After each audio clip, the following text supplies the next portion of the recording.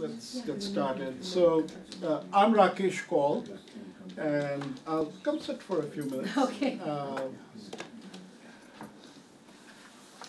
So just to start everybody on a relaxed note, I think I have had I have managed 400 different consumer brands in my life that have reported to me, out of which probably half of them were food brands. And when I have nightmares, typically my nightmares revolve around the tomato. Because I spent a fair amount of my life working with the team to figure out the perfect tomato. The perfect American tomato is a tomato with a skin that is roughly like leather, so that when you load it up in the trucks, you know, it doesn't squish. It should act like a tennis ball. And then when you bring the tomato, then the only way to remove that skin is to put it in an acid bath. And now the poor tomato, what happens to it is when all of that solidity goes in the skin, then what's left inside is just water. So the problem is that when you want to make ketchup with that tomato and you do this to the bottle, it comes out. Now you can't have that, right, Koya? You can't have that in a tomato. So great scientists spent a lot of time figuring out how to deliver the perfect tomato to our young children. And so some smart guy came up with the idea that if we take this liquidy stuff and we throw it in a device that was originally created for smashing atoms. You liking the story so far? I'm the warm-up comic here, right? And if you put it in a centrifuge and you smash this fluid, it sort of causes it all to mix. And the stuff that comes out is actually viscous. And so you get that beautiful flow of a viscous ketchup. So that's what my generation spent time doing, creating what we thought was the perfect food. Now, of course, we're all from India, this is IAAC. We all know that when darkness like that spreads through a land, then eventually an avatar emerges, right? There is an avatar that emerges. And this avatar that we have in Kanchan, Koya, I was reading about her background. Oh my God, you know, a PhD from Harvard Medical School, and then she decides to research on the cancer properties, fighting properties of turmeric, which eventually then leads her into a fascinating journey, a journey that really started with Charaka when he wrote the first seminal textbook on Ayurveda. Charaka is my compatriot from Kashmir. He was a Kashmiri, and I'll just end on this note. Do read Charaka along with Kanchan's book, which she will autograph for you. And she's been kind enough to also say that she'll give a promotion code to those of you who want to order it online. But ladies, one of the things you like about Charaka is that he actually says, every 6 months thou should check into a spa and just get a nice massage. So with that, Kanchan, it's all yours, and I can't tell you how much we're looking forward to hearing and learning and enjoying your talk. Thank you so much for the very kind, generous introduction. And so amazing to be here. I'm going to stand up so I don't kind of let the early morning-ish get the better of me. So yeah, I loved how you positioned, you know, the food scientists working on ketchup and trying to get a processed food to have a certain consistency. And I would say that really the generation now and the zeitgeist now is about going back to the basics. It's about going back to nature. And that's very much what my book, Spice Spice Baby, and my platform has been about, that a lot of what we seek from a healing perspective, from a medicinal perspective, is really found as close to the earth as possible and not necessarily in a processed food jar, right? So it's really kind of coming back full circle to that ancient wisdom. And my book is really about shedding modern scientific light on a lot of ancient wisdom that many of us grew up with in India, because Ayurveda is part of our DNA. It's like every household has its own version of different natural remedies. And I grew up in that same vein. And then when I came here to study modern medical research and found that my lab at Harvard Medical School was looking at bioactive compounds in the likes of turmeric and studying them for their anti-cancer properties, I was really pleasantly surprised, shocked, and amused that all of this ancient wisdom, over 5,000 years old, was coming to a head now with modern research. So my book really attempts to shed light on the science-backed health benefits of spices, which many of us have grown up with, really dives deep into the science, and then shows you how you can incorporate these really beautiful, vibrant, natural ingredients into your daily life, whether or not you like to turn on the stove. So there's lots of no-cook, simple recipes in there, and whether or not you want to eat Indian food. So the recipes are globally inspired because this is something I felt very strongly about. We Indians use spices day in, day out without giving it a second thought, but millions of people around the world are really, really scared of them, intimidated by them. So a big part of my mission was to demystify spices for a global audience so that everyone can enjoy their kind of medicinal magic. So I thought I would start just by reading. It's a book reading, so, and my book is not really, you know, it's a cookbook, but it's more than that. And so I thought I would start with just reading my introduction, which I think will set the stage, I hope, really well for what this mission and this entire messaging is about. And then I would love to make it as interactive as possible, so please ask questions and, you know, let's really fall in love with spices together. So from my book, page 8, growing up in India, spices were literally everywhere. Not only did I enjoy them in my food every single day, but like most Indian households, they were also an indispensable part of my family's medicine cabinet. When a sore throat would pay an unwelcome visit, my grandmother would concoct her version of a turmeric latte: turmeric, milk, cardamom, and sugar. If a stomach bug got the better of me, ginger and cumin seeds steeped in hot water with honey would be waiting on my nightstand. I never gave any of this much thought, but spices and their aroma, flavor, and health-boosting powers were an integral part of my life. Fast forward to 2005, when I was a PhD student at Harvard Medical School, and my lab began studying the anti-cancer properties of curcumin, the active compound in turmeric. Suffice to say, I thought of my grandmother and smiled. I was amazed that modern science was validating what ancient wisdom has known all along. When I became a mother, I wanted to give my son the best possible start with nutritious, flavorful food. Again, I turned to spices. I began adding cardamom to his pureed pears, cinnamon to his sweet potatoes, and turmeric to his avocado and lentils. I was surprised that several of my mom friends expressed shock. Is that allowed? Spices for baby? Have you checked with your pediatrician? I had, in fact, checked with my pediatrician, and her stance was unequivocally in favor of flavor for babies. There is no scientific basis for offering babies bland food. Yes, excess salt can wait until a baby's kidneys mature by the end of the first year, but spices and herbs have the power to wake up their palates, setting them on a course for a lifetime of adventurous, healthy eating. I realized what I had always taken for granted. So many misconceptions persist around what we can and can't feed our kids, so Spice Baby was born. The most common misunderstandings about feeding babies and kids spices, and even enjoying them ourselves daily, are that spices are hot and therefore unsuitable for tiny taste buds or those with sensitive palates.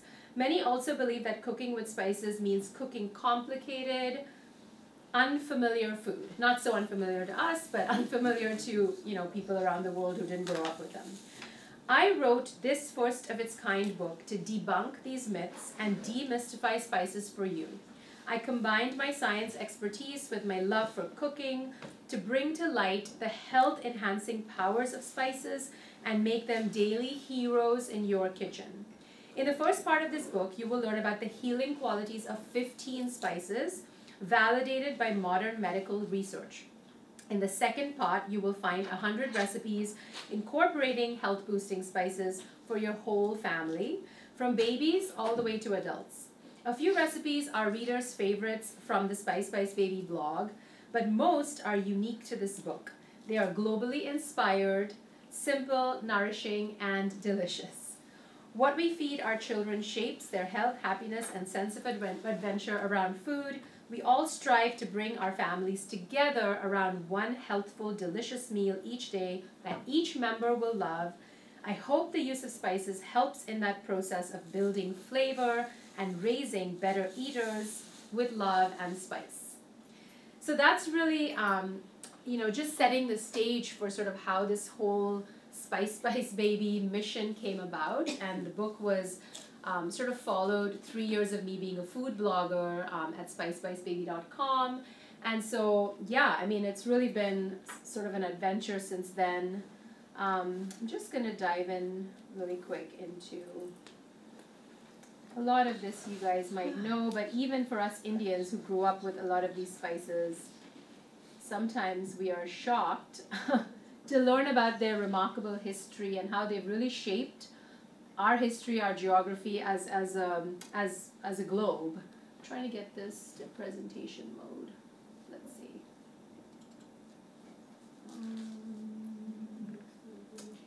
Anyone? Oh, here, this little guy here. Maybe? That one. Okay, perfect.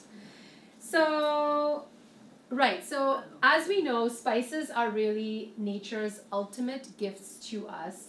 They have the power not just to enhance the flavor in our food with their vibrancy and various flavor notes, but to also impact our health. Many are surprised to learn that the quest for spices and the quest for controlling their production and distribution and supply chain has really shaped our history as a human race in a profound way. Christopher Columbus was actually in search of spices when he accidentally landed on the shores of America. I don't know if you knew that, but I didn't, and I was kind of like, wow. When the Portuguese conqueror Vasco da Gama landed in southern India, his men literally leapt off the ship chanting for Christ and spices. And in 14th century Germany, a pound of nutmeg could, no joke, buy 7 large oxen. So spices were really currency, and like I said, the pursuit of their control shaped our geography, our wars, and our history. So of course, spices today are not so difficult to find. You don't have to, set sail to other shores to get them. They are accessible worldwide. They are much more affordable than they used to be. But I would argue that people are still very intimidated by them, especially people who didn't grow up in cultures where they're a part and parcel of the everyday. And the mention of spices still evokes an association with ethnic food. People are like, yeah, I don't really want to eat curry every day. And incorporating them into mainstream Western cooking can feel intimidating to many. And many questions abound. So people wonder, what do I pair with nutmeg? Does it have to be with savory or sweet dishes? What about cumin, turmeric? What fruits and vegetables and meats combine with cardamom and clove, and so on. So really, in my conversations with people since I started Spice Baby, I am always very surprised at how intimidated people are. People have literally sometimes never even seen a cardamom pod, let alone use it in chai or rice or any of that stuff. So there is a lot of room to educate and inspire people to really embrace these really wonderful natural ingredients. So really, in this book, on my platform, and today, well, I don't have to do it as much today with you guys, but my goal is always to demystify spices, to share their science-backed benefits, and to inspire their use daily in their kitchens. And before I go back to reading from the book and answering any questions, I just want to lay the land for why we should even bother with spices, what makes them so unique from a health boosting perspective. There's lots of amazing health boosting foods in nature, but spices are unique because one is they bring all this remarkable flavor, right? So they're really packed with so many myriad flavor notes, whether it's smoky, sweet, earthy, peppery, citrusy, and other flavor profiles. And unfortunately, most people think of spices as spicy and then they sort of back off. And this is a big part of my messaging and mission is, most spices are aromatic and wonderfully flavorful and not actually hot and spicy. So if you don't like spicy food, you can still really enjoy spices. Spices can reduce the need for excess fat and some of the unhealthy additions that we often put into dishes like salt, sugar. So for example, cardamom is my favorite spice to add a dessert-like quality to dishes, reducing the need for refined sugar. And we know now that spices have been revered for their health benefits for thousands of years, and modern science is really proving that this is indeed the case. So this is, again, not foreign to you guys, being of Indian origin, but this is just to give you a sense of all the different flavor notes that different spices can have beyond just spicy. So cardamom is one of my favorites, like I said, for its floral dessert-like qualities.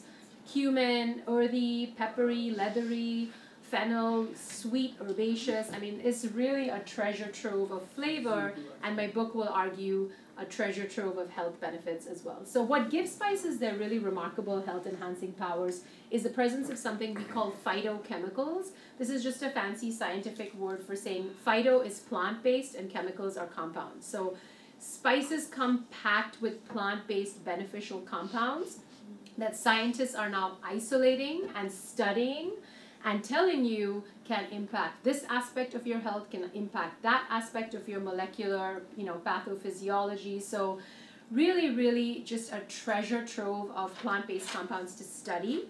So for some examples, cinnamaldehyde is a compound in cinnamon. Curcumin, I mentioned earlier, is the compound in turmeric.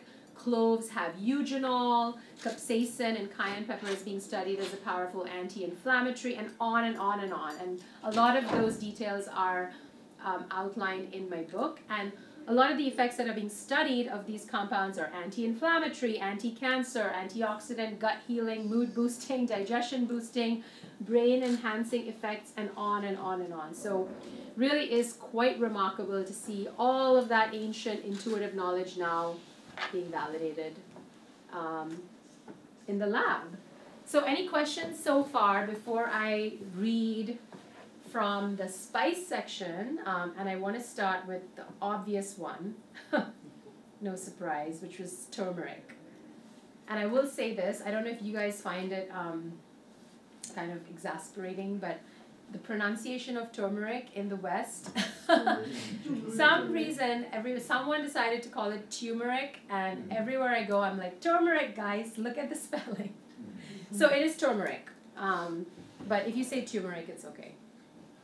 Any questions so far? Yes?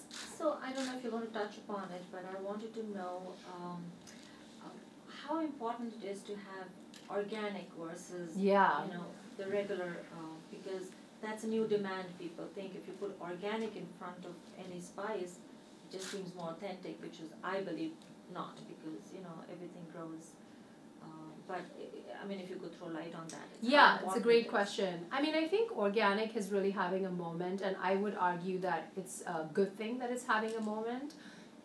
We have polluted our food supply chain with so many chemicals and pesticides, and of course different plants and different vegetables are sensitive at different degrees to these pesticides when it comes to being incorporated into the flesh of the plant. Spices, I think, are very, very susceptible because they're really tiny, they're heavily sprayed because they're very, very difficult to harvest. Yield is affected, all those things. I mean, I'm not in spice agribusiness, but I know that, for example, cardamom that grows in India is so heavily sprayed that the farmers actually call it a pesticide bomb, right? It's very, very sensitive to bugs and sort of, reduced yield, right?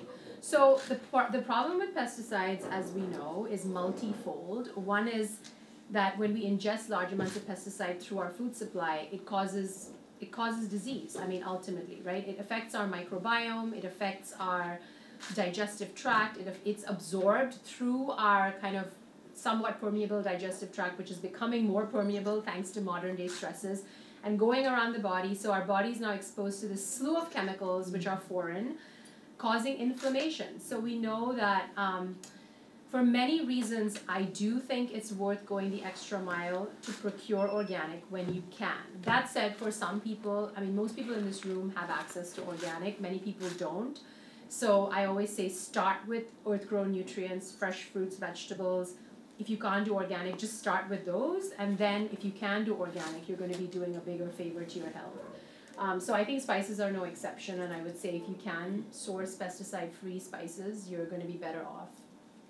Also, I think as you buy as a whole product, not a powder. Yeah, I talk about that a lot in the book as well. So spices are living, kind of breathing, plant-based, beautiful things, and they have a shelf life. They don't necessarily go bad, but a lot of their benefits come from these volatile compounds, like cinnamaldehyde, curcumin. These are volatile compounds. So volatile means they are sensitive to oxygen and light and humidity. So if you grind the spice down and you activate the volatile compound, it's a good thing, but eventually that volatile compound is just going to evaporate and lose its potency. So really you want to use ground spices in small amounts, kind of like how our grannies did, right? Like everybody had this small little spice box with small amounts of ground spices. You use it up and then you grind a fresh batch, because the whole spice tends to retain the volatile compound in a more stable fashion. So you're better off buying the whole spice and grinding small amounts and using it up. And also storing it away from heat and light. Don't put it near the stove or the microwave. Keep it in a cool, dark place in an airtight container, ideally. So yeah, a lot of those ancient practices, just kind of honor them and see where they're coming from. So I will read my turmeric section just to give you a sense of how the book lays things out. When I started thinking about writing a book, I was looking for a spice book that was not just a recipe book, but a spice resource, and also that talked about the science of spices. And I didn't find such a book. There's lots of spice books that talk about Ayurveda, which I respect tremendously, but I really wanted to incorporate the modern scientific lens. So that's why I wrote the book, because I felt like it was missing from the space. And so the first part of the book, the first 50 pages actually, talks about 15 spices in this way. So I'm going to dive into turmeric and then answer any questions. And if we have time, we can also read about one more spice, which is cinnamon, where I think there's some really cool information that people are not often aware of. So this is the section that I called Get Smart About Spices. And the 15 spices that I cover are turmeric, cinnamon, nutmeg, clove, paprika, cayenne, coriander, cumin, black pepper, star anise, or anise, however you want to say it, cardamom, sumac, saffron, carom, which is ajwain in India, and fennel. So many of these spices are familiar to Indians, but a couple like sumac and star anise may not be as familiar, and they're very interesting from a health boosting perspective. So the way I lay out each spice, so turmeric. Turmeric has been revered as food and medicine for over 4,000 years, maybe even 5,000. Ayurveda, the ancient Indian medical system, celebrated turmeric as a cure-all, naming it Jayanti, which literally means that which is victorious over all ailments. And it's just funny to see now people literally inhaling turmeric for everything, from arthritic pains to mood boosting effects, for digestion, for cancer prevention, for so many things. So it is really kind of amazing. 5,000 years later, they were right. So what it is, turmeric is the underground stem or rhizome, as we call it in botany. Oops. Actually, I don't need this anymore. Of the plant Curcuma longa of the ginger family. So if you've seen an actual turmeric rhizome or stem, it looks really similar to ginger, except fresh turmeric rhizomes look like ginger with a hint of orange on the skin. The fiery, almost fluorescent orange interior explains why turmeric is called a golden spice, or we call it Indian saffron, actually. So fresh turmeric has a peppery and vibrant flavor. Most turmeric, however, is consumed in powdered form, in which it also has sweet, warm, and bitter notes. Then I talk about my favorite spice pairings. So my favorite turmeric pairings, just to give people sort of a wide range of options. If they, for us, it's really obvious to put turmeric in all our vegetables, our dals, our curries. But for people who don't cook that way every day, these are some suggestions. So scrambled eggs, oatmeal, overnight oats, chia pudding, coconut milk, mango popsicles, curry, stew, soups, shrimp, chicken, fish, green beans, cauliflower, potatoes, cabbage, okra, yellow, red lentils, popcorn, turmeric lattes. And then here's a note. some manufacturers, and we should really listen up, this is actually something that Anu Sehgal, who's one of the organizers of the Kids Literary Festival of Culture Tree, and I have been sharing this message. So we were approached by the New York Department of Public Health, the New York City Department of Public Health, which found that South Asians, so us, we and our children happen to have very high levels of lead in our blood. And this can sometimes be traced to spices that have been contaminated with things like lead chromate. So there's a note here in my book that says, some manufacturers use lead chromate to enhance the weight and color of turmeric powders. Lead-laced turmeric is more orangey red than yellow, and lead in high enough quantities we know can be a neurotoxin, damage the brain, and cause developmental delays, particularly in children. Steer clear of unlabeled or unknown turmeric brands from ethnic shops. So these lead-laced spices were literally found enriched in spices that were brought back with like sort of no brand name, you know, so it is really important to do your homework when it comes to some of these spices and make sure you buy it from a reputable brand. And sometimes you can even ask the brand if they've done heavy metal testing. A lot of good brands are aware of that now and will do that sort of thing. And then my favorite section for each spice is titled, Why Science Says It's Good for You. So for turmeric, anti-inflammatory, and here I get pretty sort of a little bit technical and scientific, which, you know, is just meant to educate. You can just look at the titles or you can dive deep, and there's even research references at the back of the book. So every time I make a scientific claim, I've cited the research paper that the claim came from. So for turmeric, anti-inflammatory, curcumin, a compound in turmeric, blocks a molecule called NF-kappa B, which is the master conductor in the orchestra of inflammation. You may be wondering why blocking NF-kappa B is a good thing. After all, isn't inflammation part of our natural defense system? While some inflammation helps fight infections and promotes healing, unchecked chronic inflammation is damaging like wildfire and forms the basis of many chronic diseases, including cancer, heart disease, diabetes, arthritis, Alzheimer's, Parkinson's, and even depression. Anti-cancer. Research has shown that curcumin slows cancers of various organs, including the lung, breast, skin, and colon. Given its poor absorption into the bloodstream, there's a note on that below, it may be more promising for cancers of the esophagus and gut, where it can exert its benefits without having to be absorbed. And I will read about that absorption issue because it's really important when we think about turmeric and health. Then I talk about brain health boosting. So curcumin enhances the synthesis of a very important omega-3 fatty acid called docosahexaenoic acid, or DHA, in the body. Low levels of DHA are associated with cognitive defects, anxiety, and depression.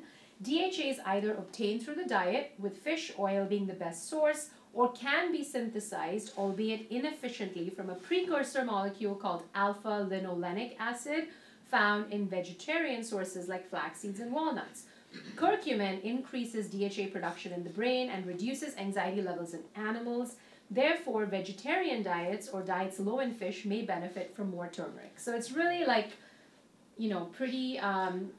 I tried to highlight the science, but also give you some actionable takeaways that you can kind of put into practice in your life using these spices for different benefits.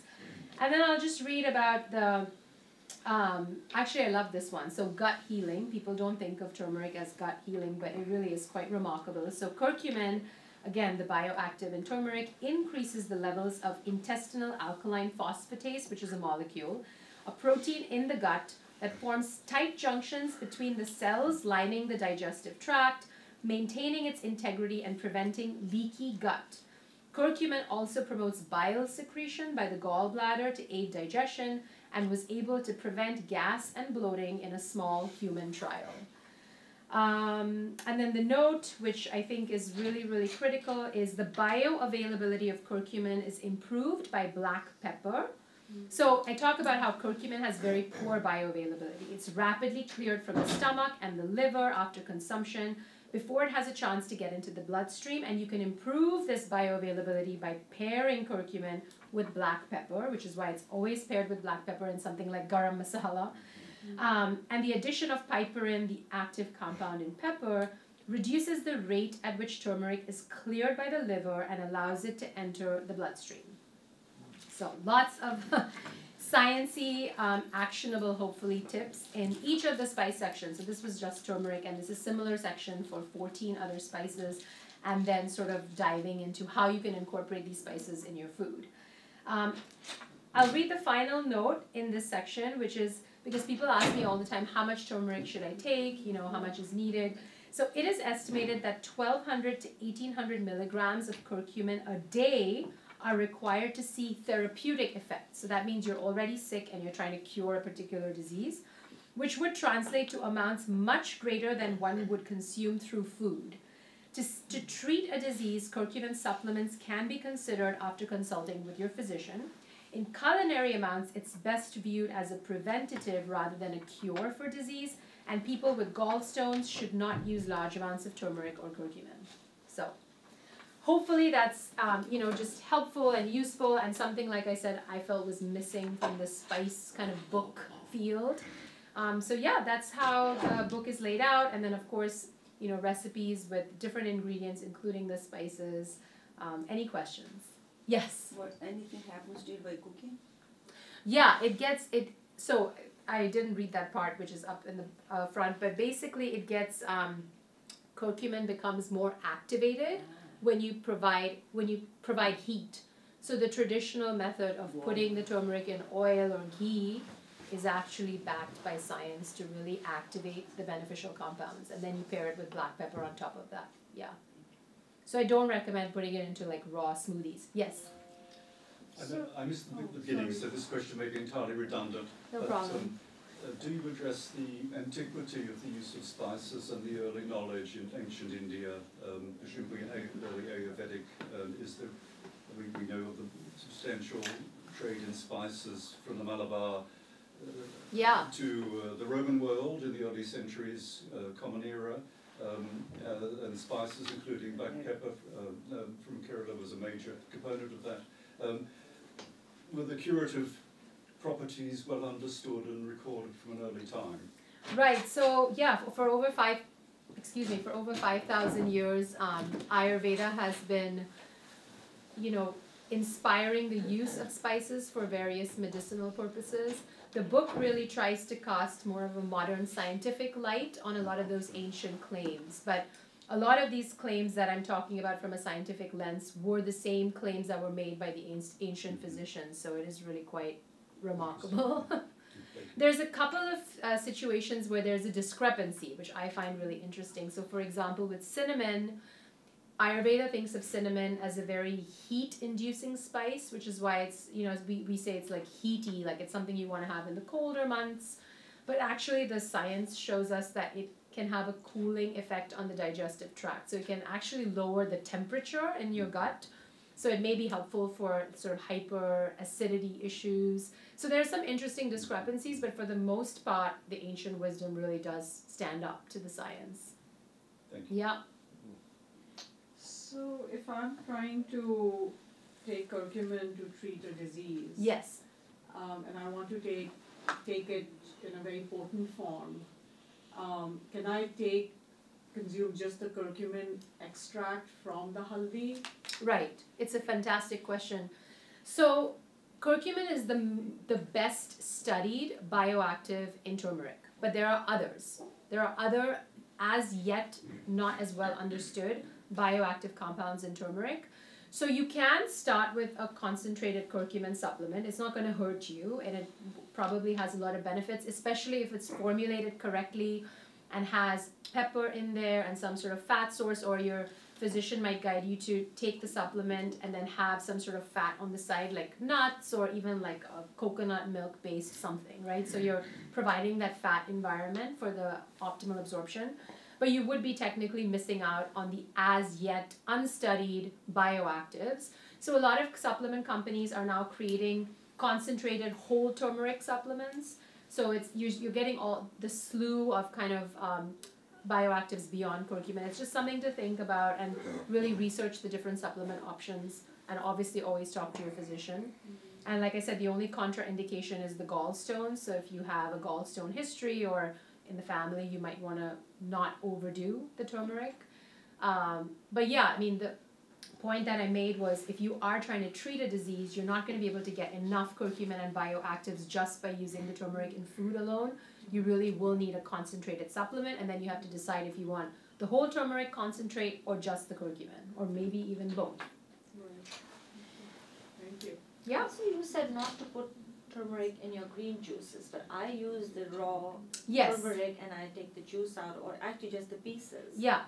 And I put it in my green Yeah, juice. it's fine. You know, it's the idea is, so turmeric's doing so many different things in the body. So if your concern or your goal is to enhance gut health and to allow turmeric to heal your gut lining and to prevent inflammation in the gut, you're going to get those benefits by putting it raw into a smoothie, no problem, because it's going to do its thing as it traverses your GI tract.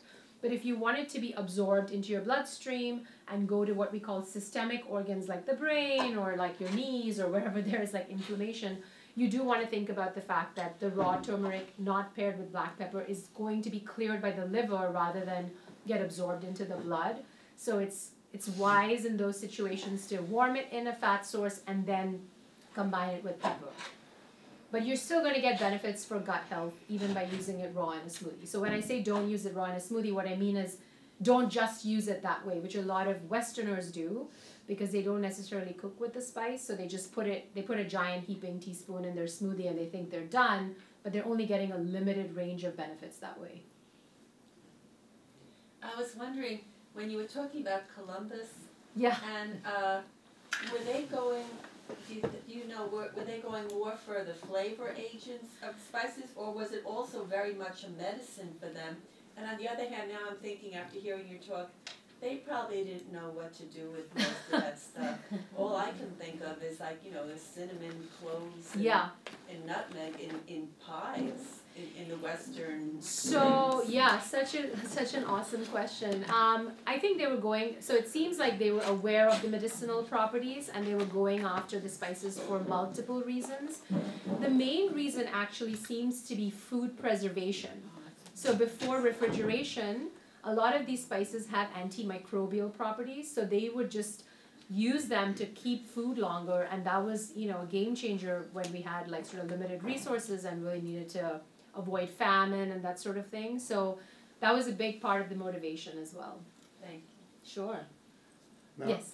The way that mycology has kind of shown a lot about mushrooms, I mean, Yeah. the science shown that there are any spices that are actually kind of have an ill effect, or the way that too much salt is bad for your health in either combination or by themselves? Has the science shown any of that? Yeah, there are a couple of examples, so I love that you brought that up.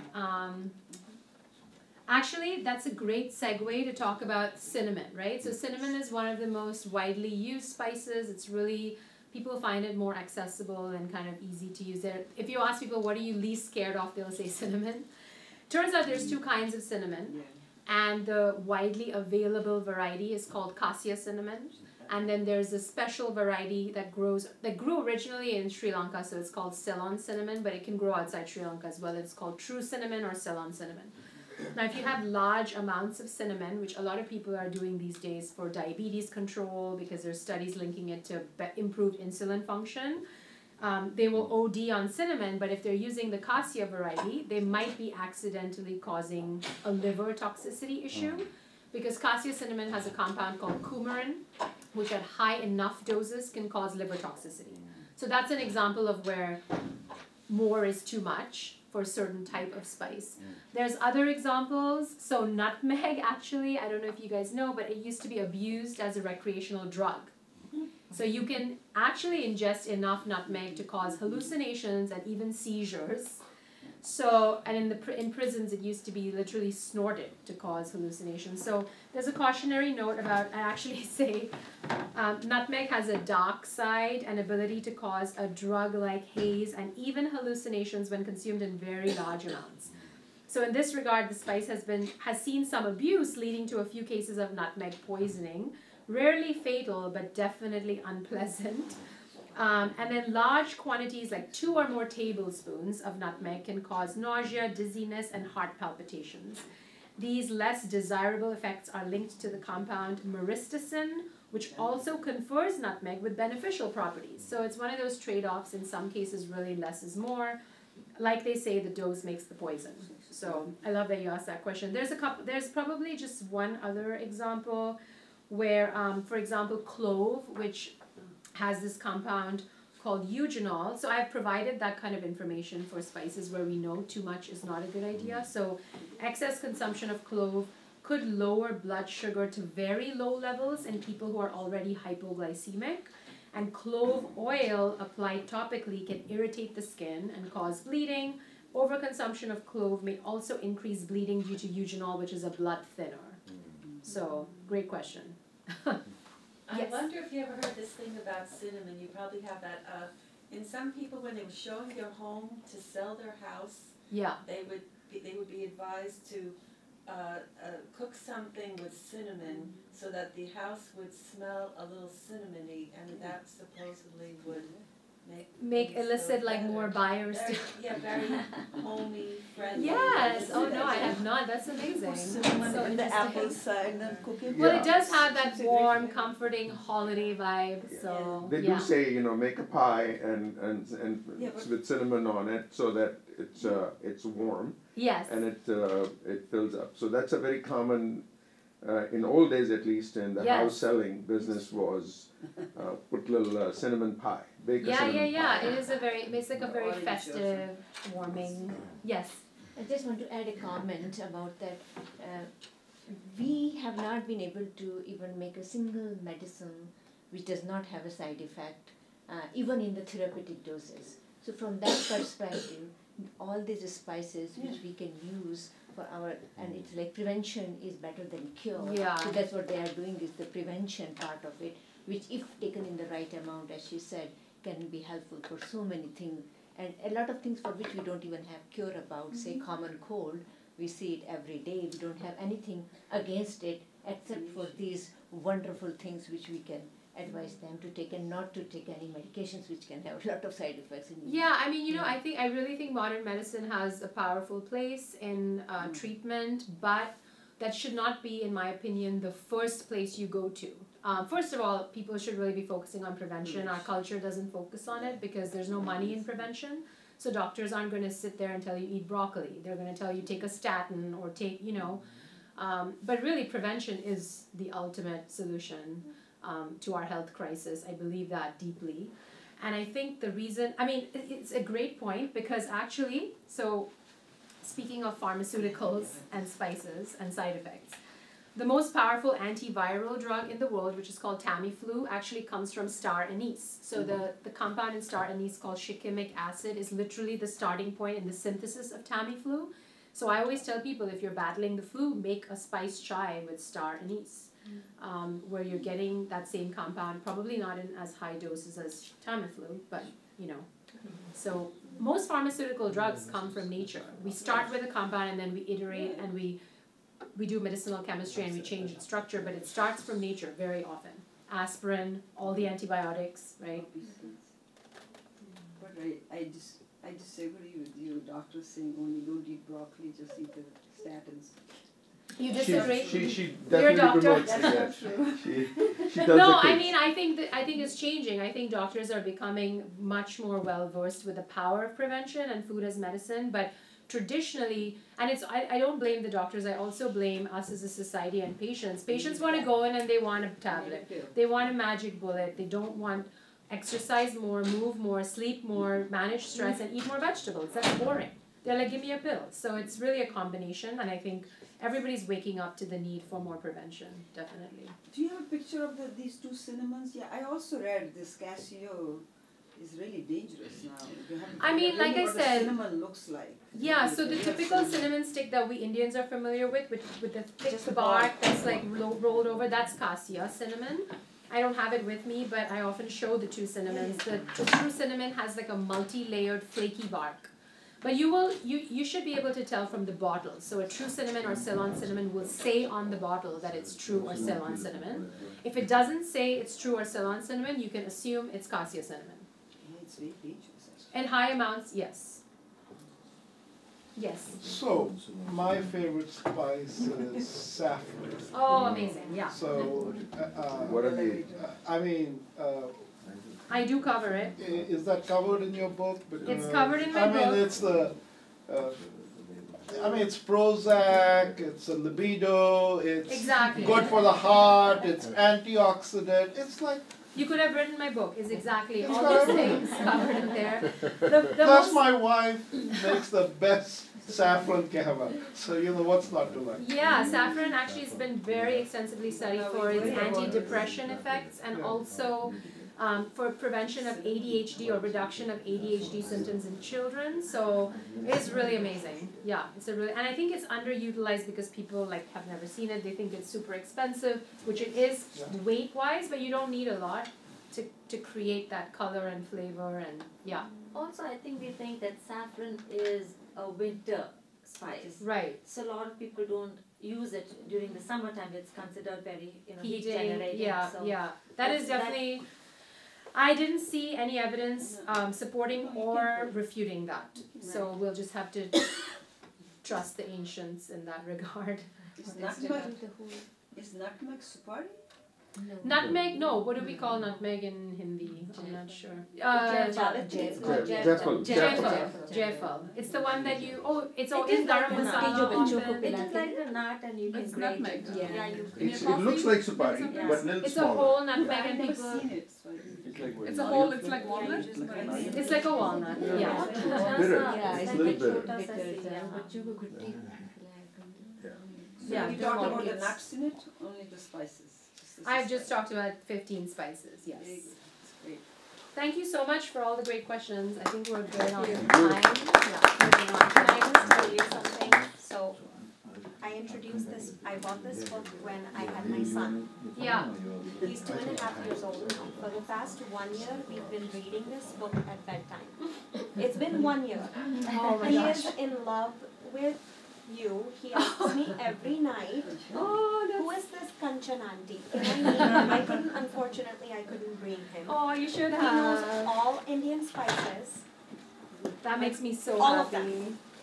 Wow. And cooks with me. And well, kudos to you. Has developed a palate for handling the Indian spices. And this has allowed me and given me an opportunity to include certain spices and certain recipes in his diet, which help me prevent him from getting ill all the time. So thank you so much. Oh, thank you. Gosh, thank you for making my day and weekend. So, Kanchan auntie, can I ask one? Yes. Yeah. So, since we are so obsessed about maintaining or reducing our weight, is there a spice which helps us do that? Yeah, I love it. Straight to the point. Yes. I mean, weight management is a chronic challenge in modern times, right? Because for so many reasons. But there are spices that can help. So the first one I would suggest is cinnamon again, because a big part of the issue, many people are insulin resistant, right? We've eaten so much processed, refined food, refined sugars, refined carbohydrates that we've messed up our insulin pathway, our blood sugar control, which when you have insulin resistance can lead to not just weight gain, but more problematically diabetes, right? Which often go hand in hand. So if you use Ceylon cinnamon, you can use up to half a teaspoon a day, and studies show that it can improve insulin function, and for some people even help them get off their diabetes meds. Always do that sort of thing in consultation with your physician. But that's a good one to incorporate, especially if you're having something that's sugary. You add Ceylon cinnamon to it, it can reduce the blood sugar spike. So that's a great one. Cumin has actually been studied as an anti-obesity spice. They don't really know the mechanism yet, but they did a study looking at people who were given yogurt and cumin 2 or 3 times a day. I think it is outlined here. Cumin seeds or cumin? Cumin powder, just ground cumin. And they found that they lost weight, and particularly around the abdominal area. So, I don't believe there's a clear mechanism yet at sort of a molecular level what's going on. But here's the study. It says daily intake of high amounts of cumin were shown to reduce body mass index, weight, waist circumference, LDL cholesterol, and triglyceride levels. Other studies have shown that concentrated cumin supplements can promote weight loss. Coriander is a good thing.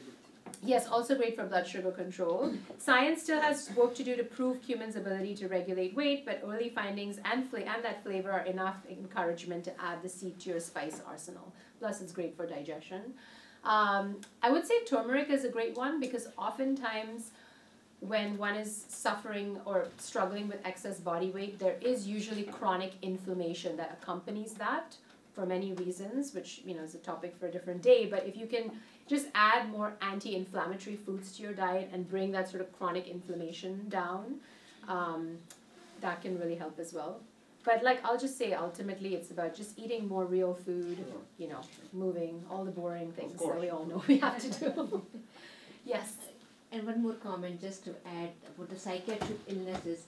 I found it's much more common in Western society and less so in India and other parts of the world, which I also to some extent is associated with our food and spices and those kinds of things too, besides being the cultural bonding and families and all that. So that also kind of has some roots towards it, a point to the kind of.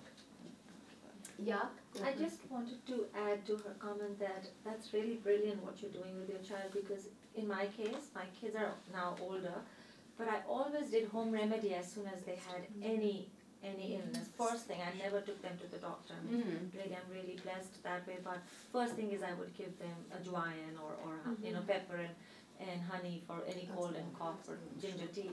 And they used to make faces, and half the time they would get well, knowing that mommy is going to do the home remedy. They would say, "No, I'm fine." But I see that it's coming back, away. And the first thing they do is, "Oh, I had ginger tea today." You've taught them that's amazing. So they're watching you, they're listening, and that's the only way we can pass it on and let the heritage live. Well, it's like when I would have the haldi doodh, I would literally gag and close my nose. But now, look, so you're planting really important seeds, even if they're making faces and not into it. I give him haldi doodh and I show him the picture. See, Kanchan auntie drinks it. Yeah, it was I didn't like it as a kid. So he drinks it. No, I agree with you on the spices. I did the same with my kids, and my son just went to college, and the first thing he did was go to Whole Foods and buy tea, and he bought turmeric. Yes. Wow. And all through the years that he was growing up, they would scrub their noses at the haldi doodh. So I totally agree with you. My question was about consulting a physician and taking high doses. I have done that. I've done it both with my primary care physician and with my oncologist. Yeah. And both said we are not we are not qualified to give an opinion. no comment, basically, and don't overdo anything. Yeah. But I am overdoing the haldi. I know that because I'm taking it in a very potent form. I'm also taking raw haldi grated with coconut oil and black pepper. It generates a lot of heat in my body. Yeah. So I think it's a great point. I mean, I think unfortunately we don't know yet. There's been no control studies that say this amount is okay and then this amount is too much. Overall, people have done sort of smaller studies on supplements and found that it seems to be pretty safe and well tolerated, except for that gallstone issue that I mentioned. If you talk to an Ayurvedic practitioner, they will tell you probably too much is too much, and especially depending on your particular constitution type. So maybe that's one approach to take, is to try to meet with a really well-qualified Ayurvedic practitioner and just say, what could be the downsides, given that the modern research hasn't figured it out yet? Is there a downside to too much, given my risks and my sort of, what you're trying to treat and prevent? But it's not a black and white, and I think physicians are they don't know. They don't want to also give you the answer. Right, in case you're like something, exactly, we don't know. That's always the concern with supplements. The insurance doesn't cover it, so I guess. But I do think in certain cases there's a place for them, and like if you look at Okinawa, Japan, which has been studied as a blue zone where people live till well over 100, they actually drink fermented turmeric tea every single day. There's obviously multiple things they do that probably contributes to their longevity and improved health span, but they seem to be ODing on it every day. So I don't know, there isn't a black and white answer, but I would suggest maybe talking to an Ayurvedic practitioner. Thank you. Sure. May I ask a couple of questions? Yes. So, in some sense, you are sort of an evangelist of this movement, and I'm curious, the first wave out of India's traditional body of knowledge was really yoga. And yoga now is become near universal, you know. Many people probably don't even know it originated from India, right?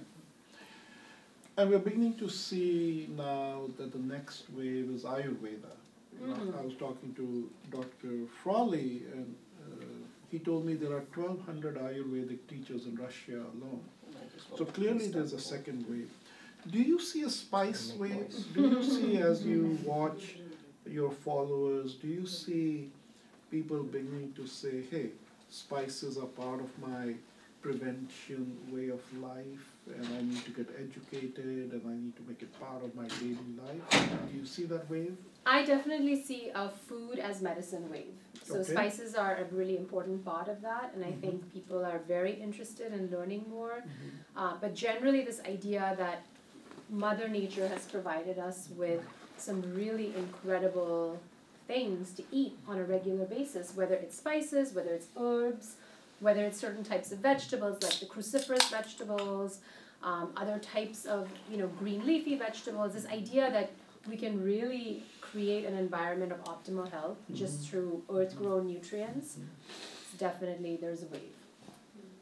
So I think we should all feel very proud as Indians about the primacy we attach to spices in our life. Two small stories, Kanchan, perhaps maybe new for you too.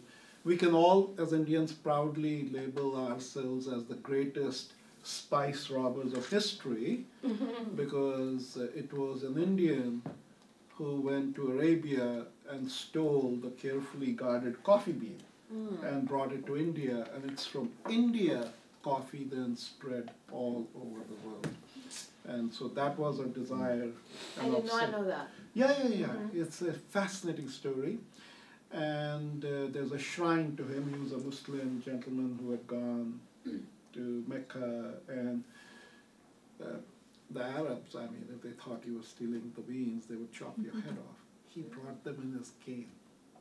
So there's a whole story, you can go read it. But something that's a greater story and of great antiquity, because, and is John here, he probably walked out, he'd enjoy this, in terms of the role that spices played in tying India culturally to the rest of humanity.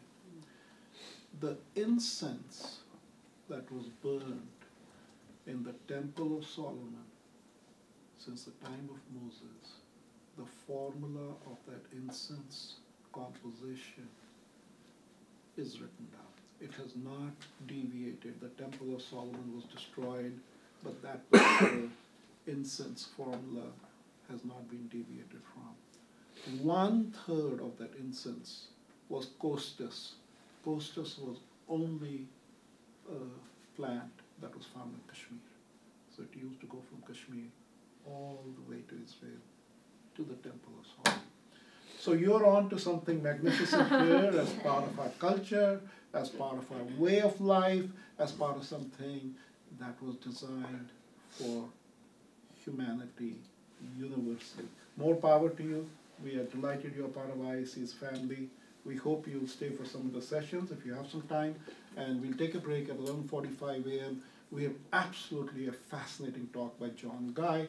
It's very rare, and thanks to Rajiv Kaul, board member of IAAC, that we have been able to get him to come. He's, as you know, the head of the Metropolitan Museum's South Asia collection, and he's just a treasure trove, like you are in your field. He'll talk about his new book that is about an extraordinary painter from India. And so we'll take a break, we'll come back, and we'll pick up. We have a great 2 days planned for you. I'm telling you, each author is an evangelist, and we're so proud you're part of us. Thank you so much for having me and for all the amazing.